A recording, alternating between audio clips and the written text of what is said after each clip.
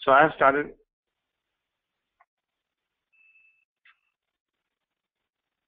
Yeah, I'll come to you. Yeah, Subbu, if you have joined only today, and have you received yesterday's video or you have not received yesterday's video? No, okay, then probably you have registered for today. What I'll do is I'll send out yesterday's video as well to you. And I have a question. Abdulaziz, you have a question that what steps do you need for a tester? So far, as I was telling yesterday, so far whatever we are doing, this is required for tester as well as for developer. When we go in details, I will tell you from when you need a like these are all for testing, this is for development. Okay, I'll tell you when we reach to that point. So far, everything is required for both tester and developer. Okay, so let's do a quick recap of yesterday, what we have done. Yesterday we have got the basic idea about what ETL is all about. We got a basic idea about why ETL is required. We got a very basic idea about what is data warehouse or data mart. And then we got a look and feel of Informatica, which is the ETL tool. We imported the source structure from an existing file or sample file. We created a target structure. This is my target structure. So we created this target structure from scratch, and we created this source structure from a file. So we imported the structure from a file. Okay. This is what we have done. Also, I have sent out the videos, video of yesterday's class, and also the complete course content. So in case if you have not received the course content from me, then feel free to feel free to let me know in the chat window. I'll send you today again, and also I'll send out the video for today's class. Now, I want to tell a little bit more about the actual class. I'm planning to start the class from next Tuesday, most likely next Tuesday or Wednesday, but most likely it's Tuesday. And so in the class curriculum is something like this. What we do is we do the installation of the software in your system. So you will have the software, full version of the software. And every day when I take the class, we record the session, and I send out the recording immediately after the class, the way I have done yesterday. So, and then I give you a lot of assignments. These assignments, if you can do the assignments, then you shouldn't have any difficulty when you go to actual project. Also, what I do is, so you will get the assignments, you get the videos, and at the end of the course, I try to help people for building the resumes and also help them to get a job. So this is the complete training, end-to-end training. And let's say you took this training, and then some point of time you feel that, okay, I need to know a lot of concepts again, or maybe you took the training and you took a break of 2 to 3 months, and then you're gonna learn it from the beginning again and to search for a job. You can take the training again for free. Okay. So this is more or less about the training. Now let's go back to the session. So we have the source structure. This is my source structure, and this is my target structure. And I have a very simple business logic.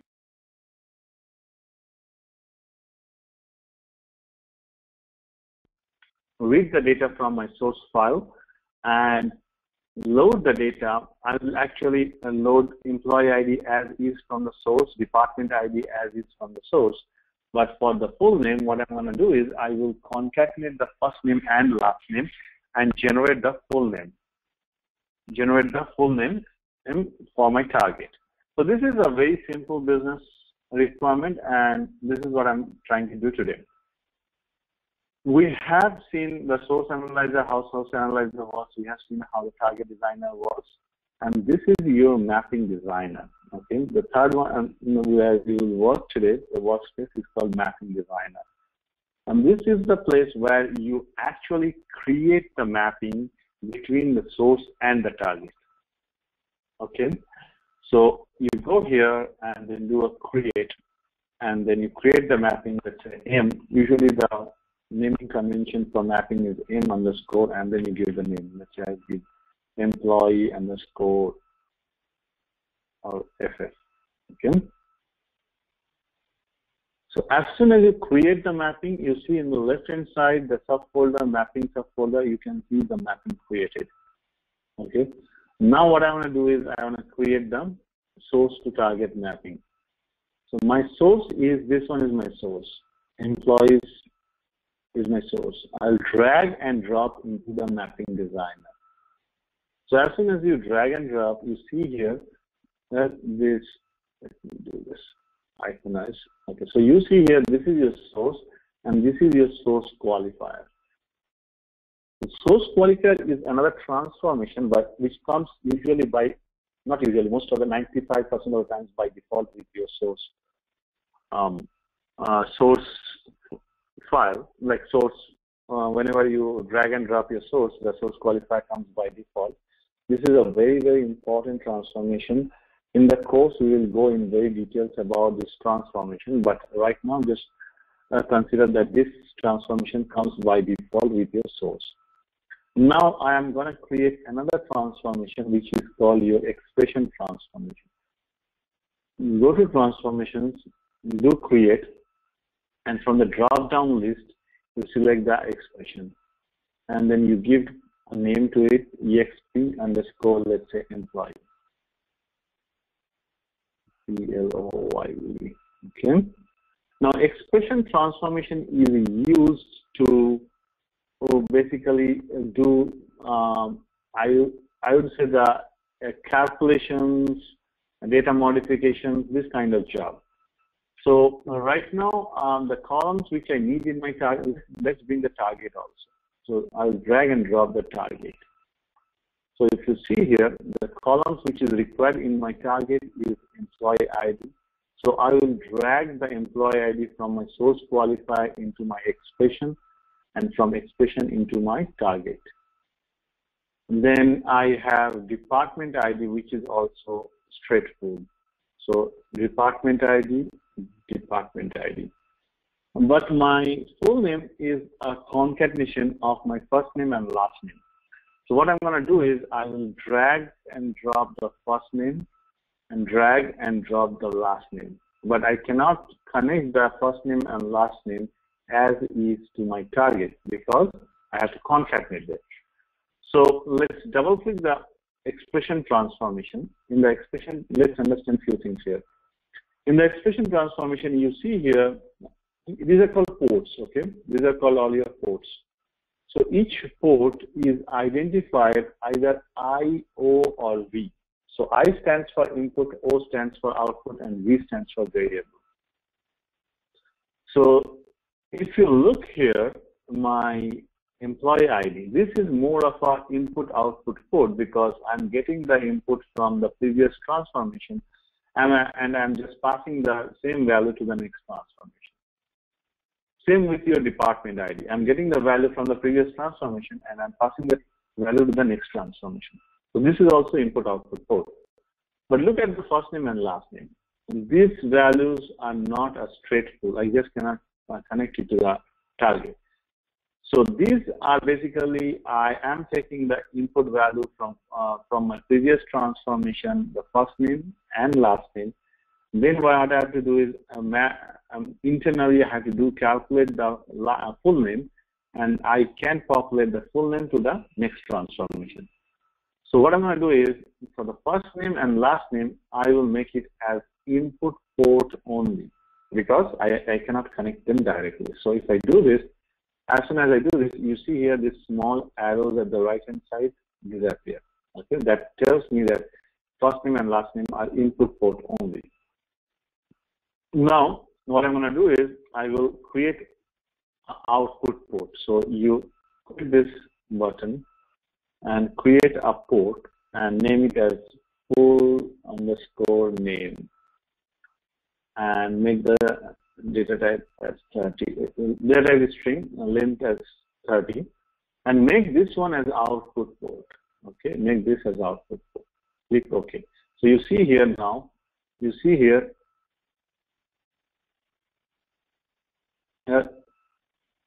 this first name and last name are input port and full name is your output port. So I will calculate the full name in this port and I will connect it to the target. So how do I do this calculation? So you click, so this is your expression window where you click, it opens up an expression window where you have to do all the calculations, what happened. Okay. Now, here you write all your formulas. So here, in this expression window, I'll go to ports and I have to concatenate the first name and last name. So double click on the first name, and for concatenation we use double pipe. So double pipe, and I want to put a space between first name and last name. So you put space in single quotes and double pipe and then last name.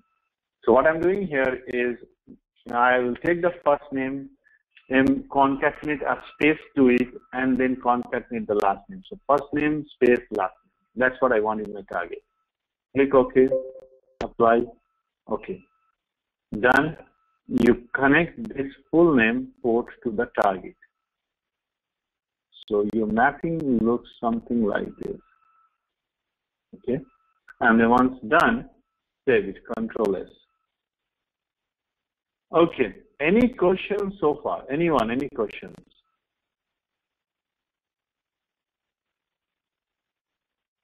This is called your mapping. So as I was telling yesterday, this one is very similar to your planning of a trip or a vacation. So you are planning for a vacation, and right now you have not done any, you have not booked your flights, but what have a very clear picture that you want to take a vacation of 10 days from such and such day to what is your start date, what is your end date, and what are the different places you will go, when you are planning to take the rental, what are the different hotels you will stay. So you have a complete, very good plan, but you have not done booking. So this is exactly what your design. So this is your mapping, which tells you that this is if I give you this mapping, you can that what is the mapping between your source data is mapped between source and target. I got a few questions. Let me answer them one by one. Okay. Munir has a question. I understand IO. What is V? V is a variable port. I'm not going to cover the variable port in this pre-session, but usually variable ports are the temporary ports where you do calculations, and you can use it in multiple ports. So that's your variable port. But that is covered in the actual course. Abdulaziz has a question. Usually we move all data from source to target. No, not really. It depends upon your business logic. So what I want to do is maybe I am reading all the data. So I have a data where data is of Walmart, but I want to particularly, and then it has the data from all the stores and all the products, but about the electronics or any product which is actually tagged as high price product. So I want to check how was the sales last year based on that, or maybe last 2 or 3 years based on the hype, and based on that I want to make the inventory for this year. So you can filter the data. Okay, there are transformations which can filter the data. Answers the question, Aziz?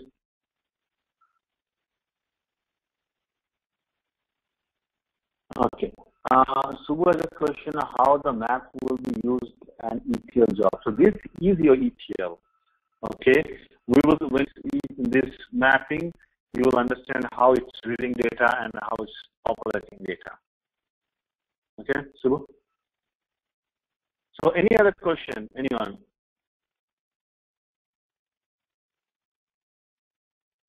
No? So this part, our design is complete. I have a mapping which tells me in the logic. So the logic is implemented, how the data would be transformed between source to target. That particular logic is already implemented here. Now, my next job is to create a workflow. How do I create a workflow? You select this mapping, right-click the mapping, say generate workflow. And at this point, I'll just do next.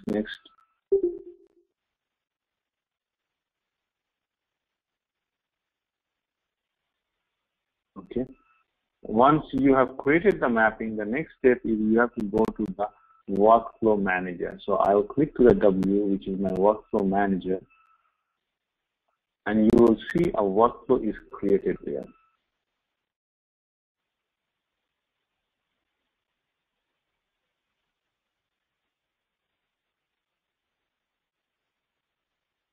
This is my previous workflow, and this is today. So I will delete this one. This is the previous one. Okay, this is my today's workflow. So in the workflow manager also you have multiple workspace like task developer, workflow designer, and workflow designer. So right now we will only work in the workflow designer. So you drag and drop the workflow in the workflow designer. This is how your workflow looks like. Okay. Now this complete set with this arrow and this guy together called as a workflow, and this particular guy is called as a session. Okay. So if you double click the session, it tells you what is the underlying mapping. So a session is always connected to a mapping. So basically, you build a session on the top of a mapping. If you do not have a mapping, you cannot build a session. Okay. Now I'll go to this tab, mapping tab, and now I have to tell Informatica that where is my actual data file. If you remember, in the designer, I have not told Informatica that where is my data file, because for the design I don't care about the data file. Even I have not told Informatica that where I want to generate my output file, because I don't care while doing the design. But if I'm doing in the workflow manager, because this is the step where you do the actual bookings of your flight, hotel, rental, and everything. So you have to tell Informatica that where exactly your file exists, or what is a part of your file, source file, and where you want to generate your target file. So you go to this one, source qualifier, and then here it tells you source file directory. I'll tell my source file directory is CSRC files. This is my source file directory, and my file name is employees.txt. Where do I want to create my target file? So you click here on the targets. This is my target, and I want to create my target file in the directory CTGT files. This I want to create it. Okay.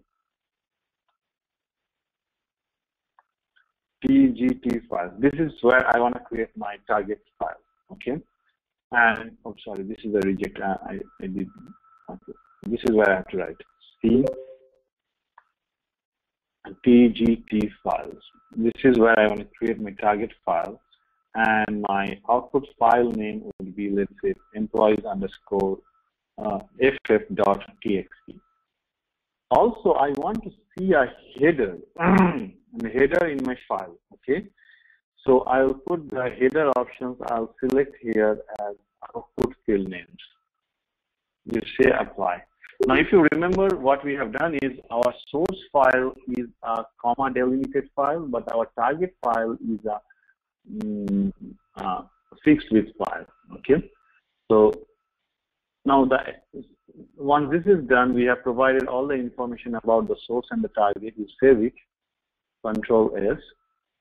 And once this is done, now your workflow is actually ready to run. That means you have done all your bookings, everything is done. Now you are ready for your vacation. So when I run it, that's your vacation. Okay. Now, when I run it, the expectation is, let's just understand the expectation first before I run it. So the expectation is I should see a file generated in TGT TGT files folder under C. And when I look into that file, I should be able to see employee ID, full name, and department ID.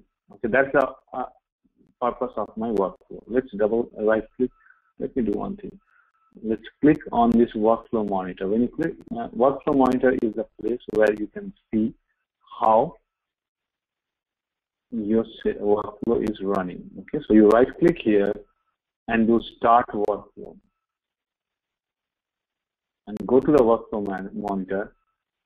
You will see under free session, this workflow is running. So you right click on the session and say get run properties. And you go to source target statistics. This will tell you how many records are there in your source and how many of them are read and how many of them are populated in your target. Okay.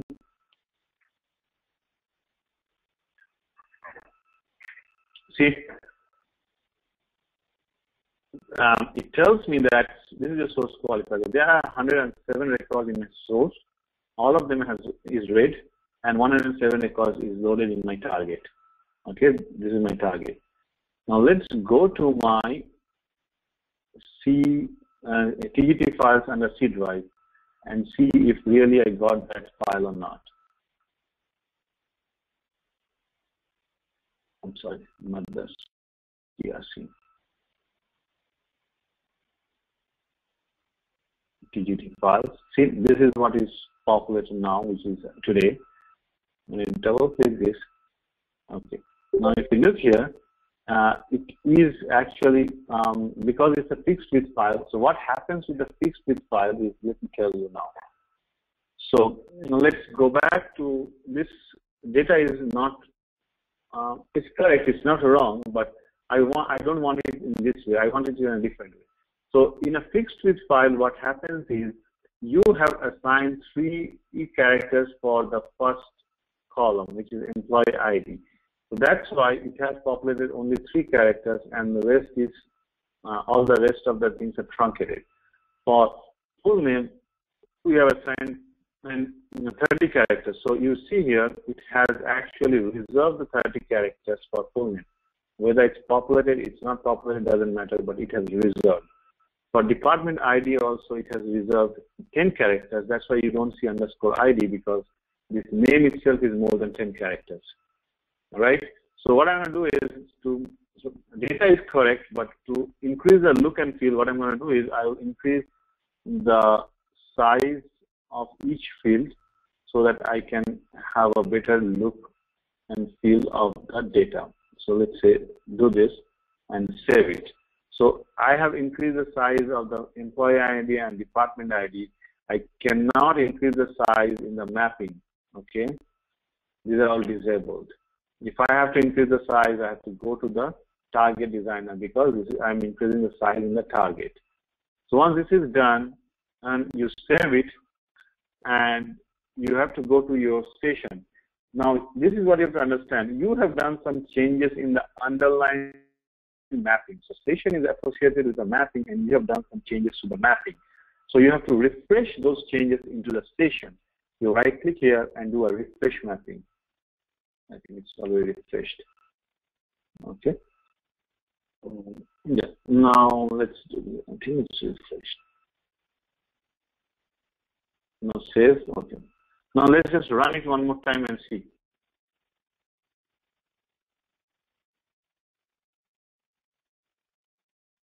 Okay. Now let's go here and look at the data. Okay, now it looks better, right? Okay, any question, anyone so far? This is a very, very simple mapping. Any questions, anyone so far?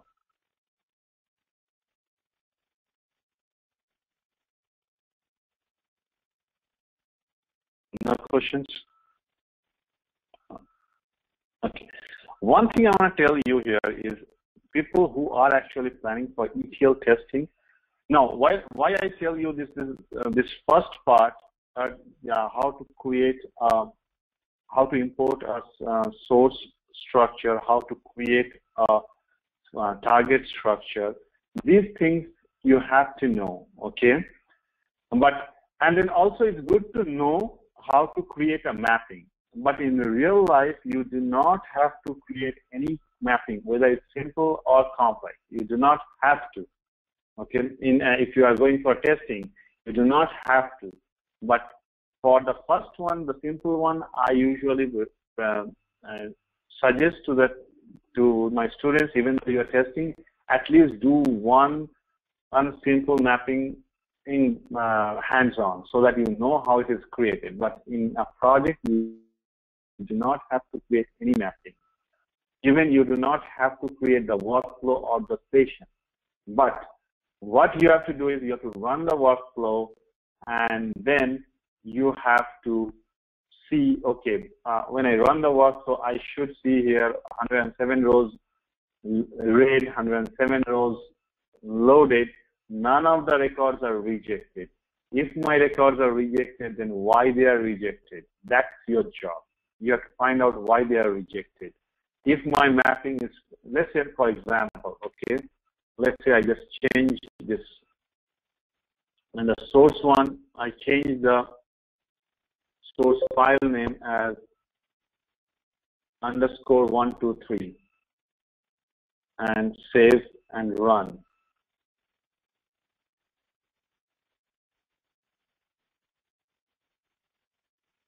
See, it's failing. So if it is failing, now it's your job to find out why it's failing. So it's very clearly saying that this particular, the system cannot find the file.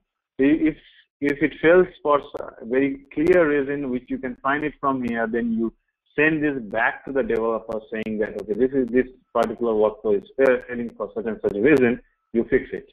Okay, he fixes it, and then you run it. When the data is populated, first thing you have to check is in this workflow monitor if anything is rejected or not. If rejected, you have to find out the reason why. If not rejected, then you are good. Next job is you go to the, if it's a file, the output is a file, then you go to the file and then you validate the data, if the data is correctly populated or not. That's your ETL testing job.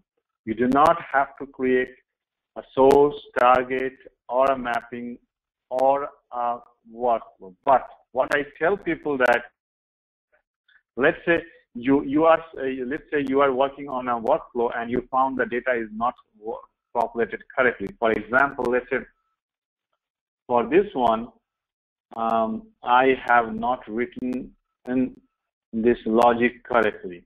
Okay. Let's say I forgot to put the space in between first name and last name. Let's do this, okay? So I forgot to put the first name space between first name and last name, and I just created the mapping. I'll go to the mapping, change the path again. So right now, what I'm doing is I'll show you how if you're a tester, what's your responsibility and how we have to do it. Okay, so this is the mapping, and this is handed over to a tester. Now, as a tester, what you do is first thing you run the workflow.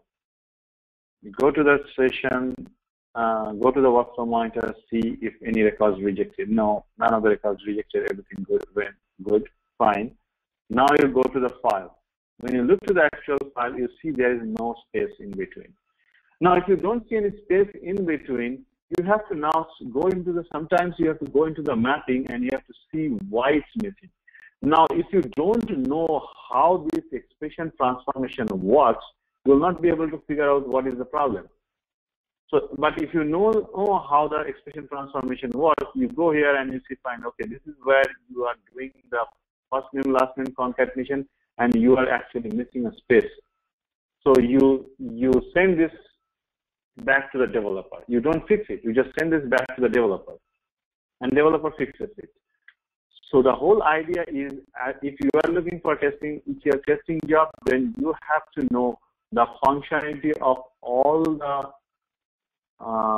the transformations. You have to know how does a source looks like, how does a target looks like, how does a mapping looks like what exactly a expression does. But you do not have to create a mapping or create any of these in real life. Okay? Any questions on this? I see some questions. Let me answer them. But in the meantime, if you have a question, just send me this. Aziz, does that answer your question? Do you have any idea what is the ETL job responsibility?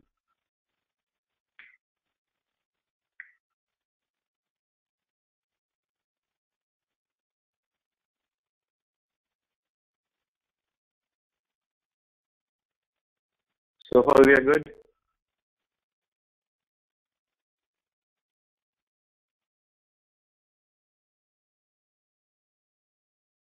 Yes, no, maybe.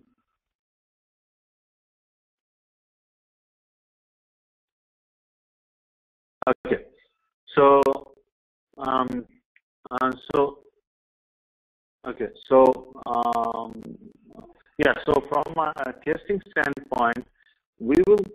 I'll tell you how much is required in each step. Okay. Whenever we learn a new transformation, I will tell you. Okay, if you're looking for a testing job, because the responsibility of testing is you don't create the workflow. Okay.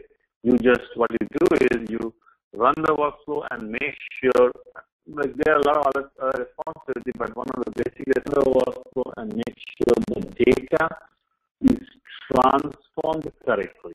That's one, and data, even if it's transformed correctly. Okay, these are the two things you have to make sure. There are other things, but basic two things is these two. You don't create any of these. Okay, I think I think this is I'll keep this much for the free session because I don't want another concept because that will take more time. Keep this forum open for any kind of questions. If you have any questions, feel free to ask me. Expect an email from me. I'll send out the course content to everyone again because it's very difficult for me to figure out who didn't get it. Yes, to everyone. Okay, if you get it twice, just I will send out the recording session, today's recording session, and also yesterday's session to everyone. So anyone who has no yesterday's session, but if you are interested for today's session, just watch today's. So this is what we have in today's things. I want to tell that this. I hope you have a very basic idea about this tool. This is a very easy tool to learn. Don't write codes. It's all drag and drop. Only thing you have to understand the content. And the job market for ETL is real good right now. Business intelligence. So job market of ETL is real good, and Informatica most widely used ETL tools. So learning Informatica gives you the opportunity for getting a job sooner. Okay, then thank you very much for your time. Thank you very much for taking time to attend this session. And I would definitely like to see some of you in my